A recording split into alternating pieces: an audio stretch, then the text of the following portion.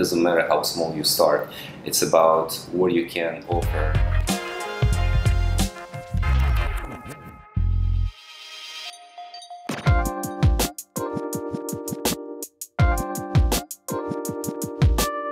Hey everyone, I'm here with Marcel, the head of corporate services of Garant Business Consultancy, and today we're going to talk about how to set up a business in Dubai, what are the requirements, how much it costs, and then we'll reply some of your questions. So, hi Marcel, can you please introduce yourself? Thank you for your kind introduction. My name is Marcel. I'm a business consultant. I'm advising people on how to set up the business in the UAE and make it in a cost-effective and time-effective manner. What are the 5 reasons why people should start a business in Dubai? I can highlight 5 most distinguished reasons why you should open the business in the UAE. First, I think it is the low tax regime, which allows you to generate your profits at the maximum level. There is the only tax which has been introduced a year back, which is the VAT, and the rest is not available, such as the corporate tax and other income taxes. The second reason, I can say the market itself, it's quite saturated in terms of high net worth people. Whatever business you do, generally it has a great potential because you can have your own audience and it is very much available. The third reason is that the infrastructure to do your business is very well developed. You have that ease of doing your business. It's systemized. You have set standards which are easy to follow. Another reason is that the UAE has big exposure in the market. In particular, we are talking about the GCC. A lot of business entrepreneurs, they enter the local market in order to further expand their operations in the region. And last but not the least reason is the profit repatriation. There is no financial control on repatriating your own profit and funds back to your country or wherever else you want it to be. And I heard about this new 10-year residency visa for investors. Can you tell us, please? Sure, that's correct. It's been introduced. There are 2 visas which were recently introduced, which are the 10 years and 5 years. There are certain conditions and criteria that you need to meet. Mostly those would be related to your investments. 10 million for your 10 years visa and 5 million dirhams in your 5 years visa. And how much money do you need to start a small business in Dubai? Let's say I want to start an e-commerce business or open just a marketing agency. Well, this depends on the type of the companies. I would say that the cheapest option, the most budget, would be around $4,000 US. Those would be companies in offshore jurisdictions. Then there is the choice of a free zone company or the LLC, which is the mainland company. There you have the budget of around $11,000 and $20,000 US. And do you need to have a local partner? This would depend on the type of the business that you want to do. In all the cases where your business is located in the mainland, it would require a local partner, where the share distribution within the company would belong to the local partner of 51%, and the rest of 49% will be held by the foreign investors.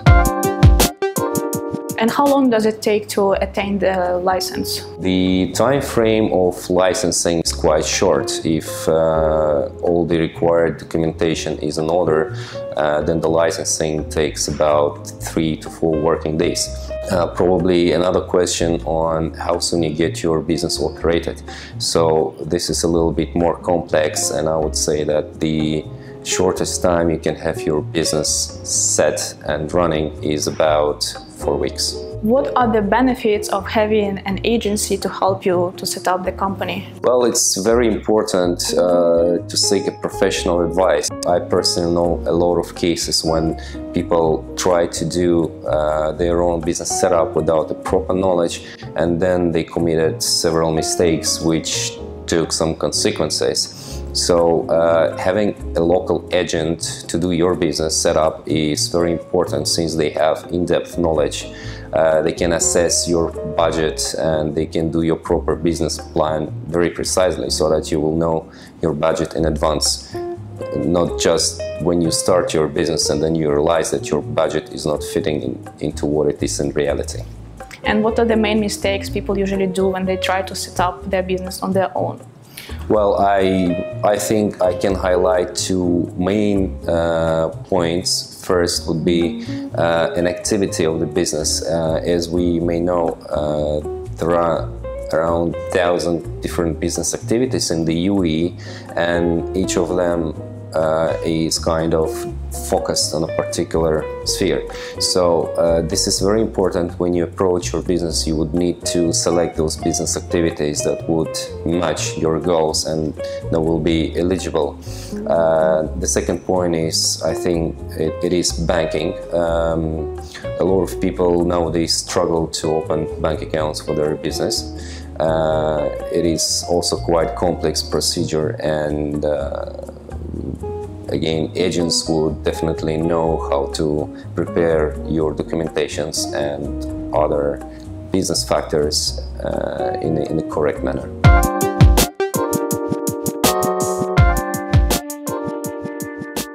And let's say I want to open a business in the Dubai land, where I need to have a local partner, right? So where can I find this local partner? How does it work? Is there any database or special agencies? Well, yeah, if you are working with an agency from the beginning, they have their own database of local partners whom they can refer. They would be classified again. There are some requirements when you, let's say, register a construction company. It may not be registered just under any name of the local partner, so even the local partner should qualify for this kind of activities. Marcel, I have some questions from my subscribers about the business setup in Dubai, and I promised them to get the answers from you. Sure. So let's go through some of them. Yeah. So the first question is how to set up a consultancy business. What are the requirements? It's quite easy. We can recommend some budget options, again with a total budget of around 11,000 US dollars. From the requirements, we would need the passport copies, the proof of residence, the CVs, and the bank reference letters. So these are basically most common requirements to start any company to make the registration process. It would be important to choose the jurisdiction where they would like to practice their activities, who would be their clients, and based on this they can start their company. Next question is from the guy from Portugal. He's planning to move to Dubai and sell the furniture online across the UAE. What license does he need to obtain? How I see this, this would be a normal trading license which will allow him to trade in furniture. This would also depend on how he wants to practice the trading activity, whether it would be his own products or which is commonly called now a drop shipping business, where he buys the product from his supplier and then he considers this as his own stock and then he sells further to his client. Then it would be normal trading activity, and this would also depend whether he needs to have his own warehouse. If it is so, there are options where he can rent the warehouse, or he can, let's say, get the warehouse from a third company on the outsource basis. If the objective is to enter the market with the low costs and the minimum efforts, this would be a trading license, probably in a northern emirate. And most of the services would be outsourced, such as logistics and the warehousing.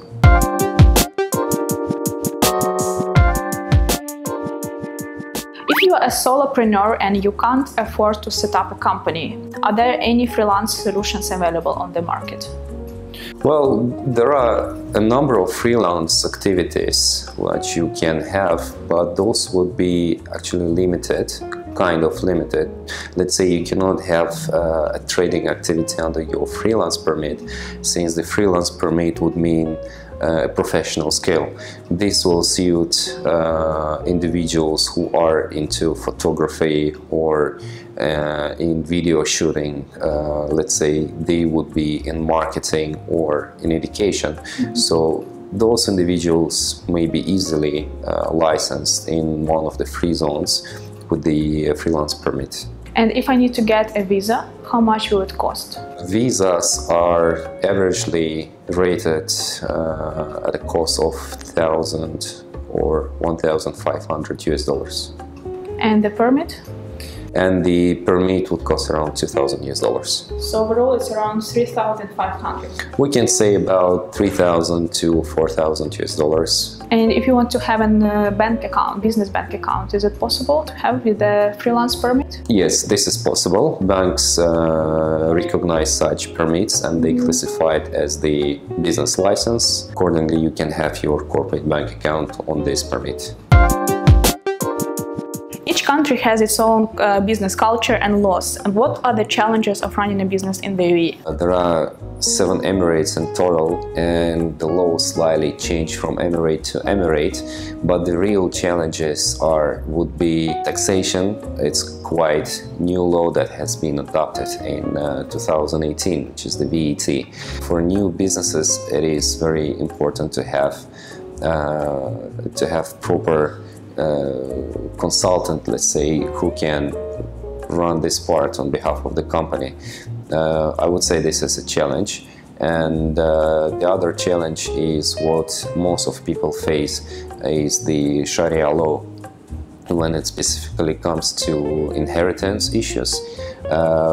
For non-Muslims, if you do not register a will, which can be registered in the international court, which is located in DIFC, then all your assets would be distributed as per Sharia law.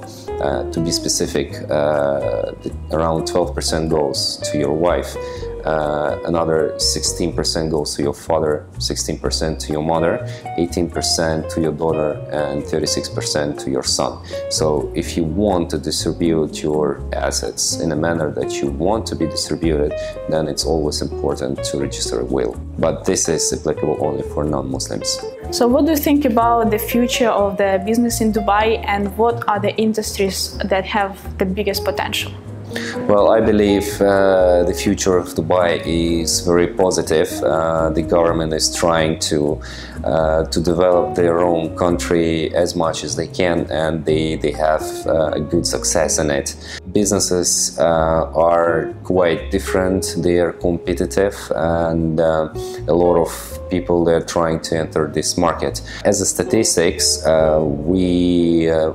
we noticed that a lot of trading companies, they set up their business in the UAE, as well as IT companies, which are mainly based in Dubai Silicon Oasis and Dubai Internet City. So these are probably the most famous business setups in the UAE at this moment, as we noticed.